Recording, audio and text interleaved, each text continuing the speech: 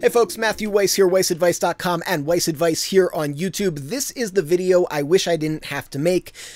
Gosh, I wish somebody else had made it, because we're going to be talking about troubleshooting and optimizing Pro Tools. There is a dearth of good information when it comes to troubleshooting and optimizing Pro Tools. Usually when you have a problem with Pro Tools, you search around, try and find the information, and you just keep coming back to trash the preferences, and it's not very helpful. I have been going through a hell of a time with Pro Tools over the last 3 weeks. I even spent the $80 on that Avid support code, which is very depressing, and hey, the tech support people were extremely helpful. They showed me some great optimizations, but frankly, they are optimizations that should have been freely available on the Avid site and just aren't. So I'm going to share them with you, because you should know everything that you need to know.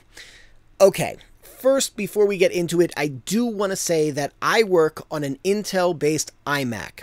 If you're working on an Apple Silicon product or you're working on Windows, that's going to be a little different. The ideas are generally the same, but where you find things might be a little bit, well, different. So especially for the Windows people, I do apologize to you, but I think the idea is going to communicate and you're going to be able to kind of follow along anyway.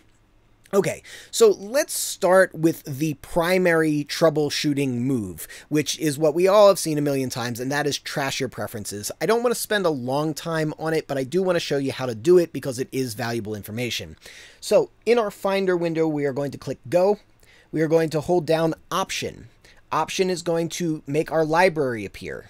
Okay, this is our hidden secret child-proofing library. Why they do this, I don't know, but hey, here we are. We're going to go into this library, and from there we are going to scroll down and we are going to look for our preferences. From our preferences, we are going to go to Avid, Pro Tools, and we are going to delete these, and we are going to look for anything over here that has anything to do with Avid as well. So on the latest operating system, I don't see too many Avid things, but here we have our Avid Link plist and our Avid Pro Tools plist right here. We're going to have to get rid of those as well. So that's how we trash our preferences. We get rid of the whole Avid folder and the couple of little things that are just free floating in the preferences. And that is our first move. Now, a lot of the times that does not solve the issue, but sometimes it at least ameliorates the issue or helps. It is the #1 step. Okay, now, if you've had the more common problem that this does not solve of opening Pro Tools, specifically opening a session you've been working on, and then as it opens, it just crashes.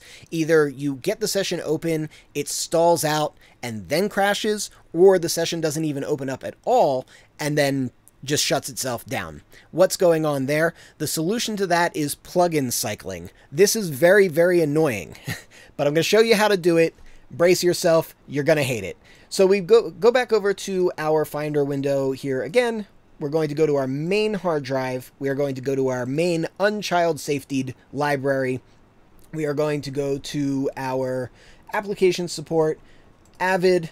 Yep, still going to subfolders here. We're going to go to audio, and we are going to go to our plugins. This is all of the plugins that Pro Tools is going to be accessing when it opens. In order to plugin cycle, we are going to create a new folder. I'm going to call this Dummy Access or something like that. It's something that Pro Tools is not going to read. I go into my main plugin folder, and I'm going to scroll all the way down, hold down Shift, and select everything in this folder. I am then going to pull everything from this folder into the Dummy Access folder. So now my plugins folder is going to be empty, and my Dummy Access is going to have all of my plugins in it. The next step is going to be to open Pro Tools. Pro Tools will no longer see any of your plugins. You are going to then save and quit Pro Tools, and then you are going to start loading in your plugins from the Dummy Access folder back into the main plugins folder, going about 30 plugins at a time. So copying them over, and then once you copy those 30 over, you are going to open Pro Tools again, and then quit Pro Tools. Then you are going to go back to the Dummy Access folder and pull the next 30 plugins in and move them over to that main plugins folder. And you are going to repeat this process of opening Pro Tools, quitting Pro Tools, moving 30 plugins into the main folder, opening Pro Tools, quitting Pro Tools, moving the next 30 into that folder again and again and again and again until you get through all of your plugins. lines, which is very tedious and annoying, but that is how you fix that problem of Pro Tools crashing upon opening. Annoying. Okay, so those are our main two troubleshooting issues. Now let's talk about our optimizations. So the optimizations are going to kind of couple in on themselves to make the performance of Pro Tools better and better and better. The overarching idea here is that Pro Tools is designed and tested on a little machine that's by itself. It's not tested with every case scenario of connecting your Apple iPhone to your iMac, or running different internet programs, or, you know, accessing the iCloud or things like that. Pro Tools is still kind of in the mindset of thinking of your computer as a tape machine. It's meant to stand alone, isolated as much as possible, and all of the optimizations kind of play into that idea. So let's take a look at the recommended optimizations. Most of these are going to happen in your system preferences. So now it's called system settings. I'm going to open that up. Okay. And we are going to go through the ones that are on the website, and then we are going to go through the ones that are not on the website. Okay, so system preferences. First thing, the energy and battery saving. That one's an easy one. We just click over here to energy saver, and we want to make sure that our power nap is not on. Why the power nap? That makes no sense, right? Well, it's because your power nap communicates with the iCloud, and anything communicating with iCloud is going to be problematic for Pro Tools. So we're going to want to make sure that we have that turned off. Next, we are going to want to have our Wi-Fi off, if possible. We are going to want to use an Ethernet cable to connect to the internet. If we can't, we can't. Having the Wi-Fi on is not the end of the world, but it is going to help things a little bit if the Wi-Fi is off. So we go over to our Wi-Fi, we turn it off, and similarly, if we can get our Bluetooth off, that's going to be better as well. Now, I cannot turn off my Bluetooth because I have a Bluetooth keyboard connected. So I'm keeping my Bluetooth on. Okay, that's one optimization, not the biggest deal in the world. You might not have this issue, so you can probably get your Bluetooth off as well.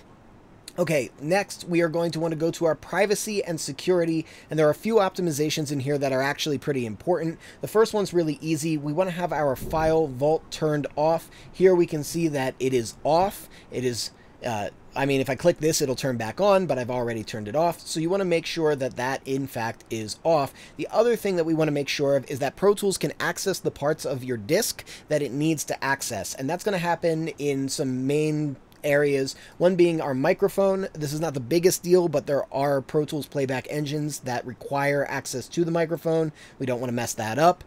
Full disk access, we are going to absolutely want to make sure that Pro Tools has access to the full disk. And lastly, accessibility, we are going to want to make sure that Pro Tools has access to whatever the accessibility is. I'm not really a computer guy, I just know that these are things that are going to help. Okay. Moving down, we are also going to want to make sure that our automatic updates are off. So if we go into our system preferences here again, and we go over to where it says software updates, which is probably somewhere else. Here we go, software updates. We're going to want to make sure that the automatic updates are turned off. All right, cool. So the last one that Pro Tools Avid site is recommending is also just to make sure that your iLok drivers are up to date. I think that's pretty self-explanatory, but yeah, that helps because that's something Pro Tools is accessing while you use it. Okay, let's move on to the things that are not mentioned on the Avid site that, frankly, probably should be. Okay, the first one is going to be our displays. So our displays, we are going to want to make sure are set in a very specific way. First, we're going to want to make sure that the automatic brightness adjustment is turned off. This is something that accesses the internet in order to work, and so it's one of those things where it's communicating with an outside source in order to give you the brightness that the time of day would benefit from. Make sure that is turned off. Next, go to your color profile. Chances are your color profile is going to be on its default. In this case, the default is iMac. And it might be on some of these other ones. I don't know, really depends on your system. But the one that you want to have selected is this sRGB IEC 61966-21. That is the recommended one. Pro Tools does not get along with anything complicated happening on the graphics side of things. Issues with graphics cards really tank Pro Tools pretty quick, and just in general graphic issues, not where Pro Tools shines. So the other thing that we want to make sure is if you're on a 4K or a 5K system, you really want to make sure that the absolute highest that you're setting your resolution is actually 2K. Anything above that, you're going to start seeing some performance issues. And to be honest, I changed this even lower just to see what would happen. I went down to 1680 by 945, which is below 2K, and I saw an immediate improvement. So I actually recommend going lower than 2K, making sure that none of the resolution values actually exceed 2K at all. If you cannot see this, you might need to click Show All Resolutions in order to get these options available. So just letting you know that. Okay, next, let's talk about the handoff. So this is one that doesn't necessarily affect Pro Tools performance until it does. But basically, Pro Tools does not like when anything from the outside is communicating with it. So where is my handoff? My handoff is General. Right, we go under General and we go to AirDrop and Handoff, and we want to make sure that we do not allow handoff between this Mac and your iCloud devices. Notice the word iCloud, again, does not like to talk to the iCloud. The iCloud devices are things like your iPhone. So you want to make sure that this is disabled. Why? Because if you get a text message or a phone call while you are using Pro Tools is going to stall out. I've had that happen a bunch of times. This will prevent that. I don't know if it generally improves performance, but it's certainly going to get around that annoying little aspect of things. Okay, we are also going to want to disable any kind of communication with the iCloud. The way we do that is we go under our Apple ID. We're going to go under our iCloud. And then we are going to make sure that the iCloud drive is off. I think turning off photos is probably a good idea as well. I haven't done that. Things seem to be running okay for now. So the photos are currently still on. But the main thing is to disable the iCloud drive. We want to make sure that that is off. And I've also clicked off Optimize Max Storage, which is something that is going to communicate with the iCloud drive as well. So we're turning off anything relating to the iCloud drive. If you're on Windows, you probably are not going to have this problem, but if there is some kind of an automatic backup thing going on with Windows, probably are going to want to disable that as well. The other thing that involves automatic backups is going to be your Time Machine. So one thing you definitely don't want to be doing, if you're running Pro Tools off of a dedicated hard drive, you know, I use my solid state drives here, you do not want to be running a Time Machine backup on the same drive as the session that you are using for Pro Tools for sure. In general, I actually completely disable the Time Machine. I can't remember off the top of my head where that is. General. It's under General. Okay, so General, Time Machine, and then make up. I just have no backup disk doing the Time Machine at all. That's just me. This one, you know, there's a trade-off there because Time Machine can be pretty useful in case you need to go back to something. Like if something goes wrong and you're having some kind of catastrophic failure, Time Machine will allow you to reverse to before that happened. And so there's a lot of benefits to running Time Machine. Play that one by ear, make your own determination. I decided to disable it. You might not want to. I would say try all the other optimizations first and see how things go.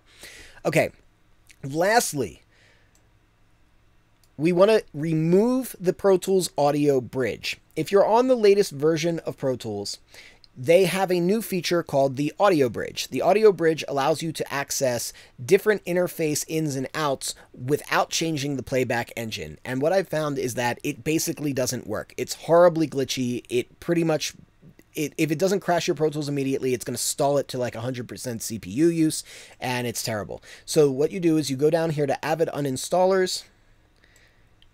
You go to Uninstall Pro Tools Audio Bridge command, you just double click this and it removes the audio bridge. If you need to run multiple interfaces at the same time, you can go to your audio MIDI settings and create an aggregate Pro Tools out that uses multiple interfaces at the same time. That is what I do when I record my ScreenFlow broadcasts, and it works very smoothly. Okay, so we get rid of that. Now, lastly, inside of Pro Tools itself, there are a couple of features we want to make sure are going on here. Under the playback engine, we want to make sure that we have our sample size set to the highest that we can for our purposes. So if we are recording, we probably do not want to have a sample size higher than 128. I typically try to record at 64. However, once we start mixing, we really want to be starting at 256 or 512 or even 1024. Hopefully, if your system is optimized really well, then you are going to be able to run any of those just fine. Under here, we are going to want to click Ignore errors during playback and record, so main playback engine and your aux IOs, and then we are also going to want to limit the number of real-time threads. We want to make sure that both of those are checked. The other ones are a little bit more optional. I have them all working, but they're not as important as those two. So those are going to help the performance inside of Pro Tools as well. If we have done all of these things, chances are we are going to be able to run Pro Tools at its best. At its best does not necessarily mean error-free, but it means certain things that we would not expect to happen will not be happening. Things like if we leave Pro Tools idle for 30 minutes and we come back, sometimes we get playback errors from doing that. By following these optimizations, those playback errors are going to go away. So hopefully this really helps you guys out. Obviously, one of the things that I recommended when I was discussing just Avid in general is having a system that is not Pro Tools. In reality, the fact that you have to go through all of these optimizations, it feels like user error, and people will say, oh, it's user error, you had the wrong display color up there. Well, it's not really user error if A, you can't find that in the resources provided on the website, and B, if there's so many user errors that it starts to make you think like, well, maybe it's not, like if there's 1,000 user errors, is it really still user error anymore? Not so much. So I would say if you're not already integrated into the Pro Tools ecosystem, which I very much am, because I'm accessing Pro Tools from years ago, start with something else. You might have a better experience. I think you probably will. But okay, so all that being said, I hope that this has been helpful for you. Follow these instructions. I think you're going to get better results out of Pro Tools. Let's wrap it up here. If you like this video, hit that like button. If you want to catch more videos like this, hit subscribe with the bell notification so you get notified. If you want to learn about recording and mixing and not dealing with this nonsense, join WeissAdvice. We get into the creative stuff. We get into the technical stuff. We have weekly webinars. We have tons of free downloads, all sorts of wonderful things that are going to make your recording and mixing experience a million times better. And lastly, you know what we say here at WeissAdvice. We are musicians, sound is our instrument, and I will catch you next time.